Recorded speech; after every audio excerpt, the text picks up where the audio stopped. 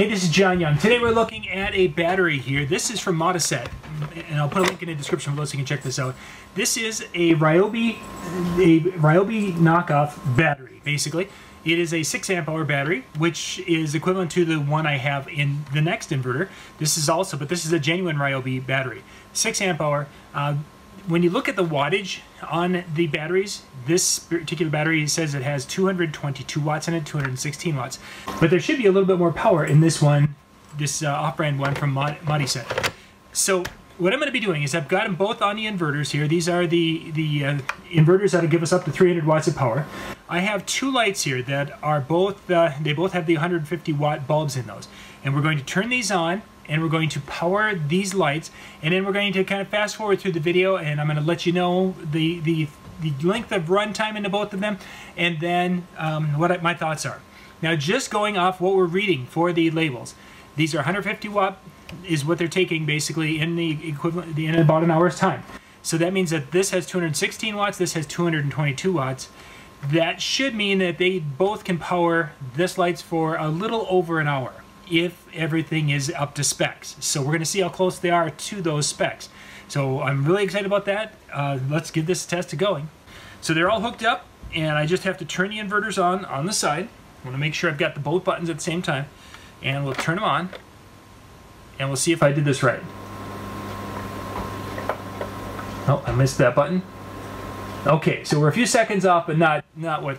So we're gonna let this video run, and I'll be back to give you my thoughts and conclusions when this test is over.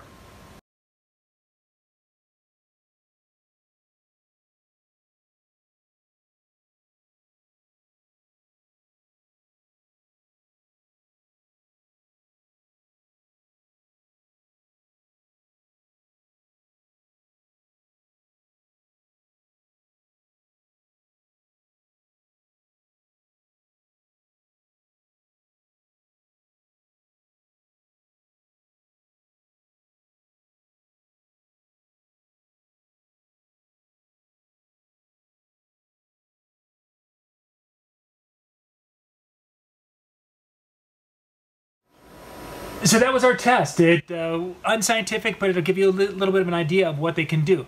The Moticett battery ran for 24 minutes. Very surprising. I did not expect that. I expected with a rating of 222 watts of power, containing 222 watts of power at a 6 amp hour, it should have given me a longer runtime.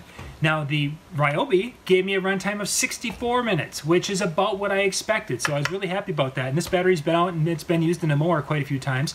I actually ran this battery, I ran it, charged it, I wanted to have a couple of cycles on it before we did this test to make it as accurate as possible. Now, here's the big thing is that it lasted just short of half, so it ran about 40% of the time, roughly, maybe 35% of the time of the big one. Let's call it 40% just for easier numbers. The big one is $200+. So let's just round it down to $200. And the Moticett is around $75, $70 to $75. So if you're kind of doing the math, you can almost get 3 of these for the cost of one of those, which runtime 3 of these is going to give you a little bit more runtime than 1 of these. So you're basically getting an equivalent result, I think, for your dollars. It's just that you're getting one of them at a cheaper price to get into. Now, if you're out and you're doing yard work and such, and you've got a smaller yard and you don't need to be able to run as long, the Moticett might be a great option for you. You can get into it. You're going to run your power tools. You'll be able to do things. It's just not going to last as long. If you need optimal runtime, you might be looking at going with the actual name brand main Ryobi batteries to give you the longer runtime that you may desire. So again, I'll put those links in the description below so you can check out the Moticett battery from that's coming out of Amazon, and of course Ryobi gear is all sold at Home Depot and such, so I'll put those links in the description below so you can check them out. This is John Young. Thank you for watching. For more tips and how-to videos, go to weekendhandyman.com.